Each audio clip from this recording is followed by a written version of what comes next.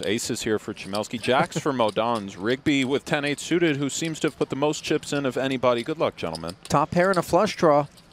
You can kind of understand it. Does put it in. Yeah. Wow.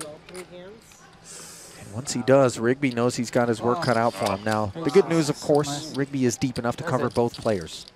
For Modans, he's hunting the jack of clubs. Lonely in for Chmielewski if the spades come. He'd love for them to come on the turn. Of course, that would allow him to redraw to the bigger flush with the ace of spades.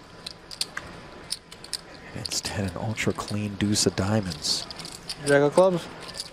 No straight draw acquired by Rigby.